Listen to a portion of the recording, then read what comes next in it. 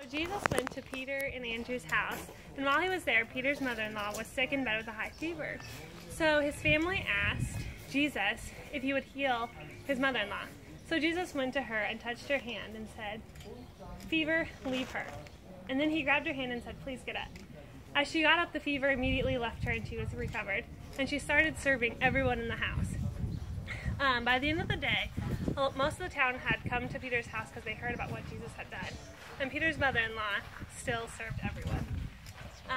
Jesus taught the people, he healed the sick, and he cast out demons.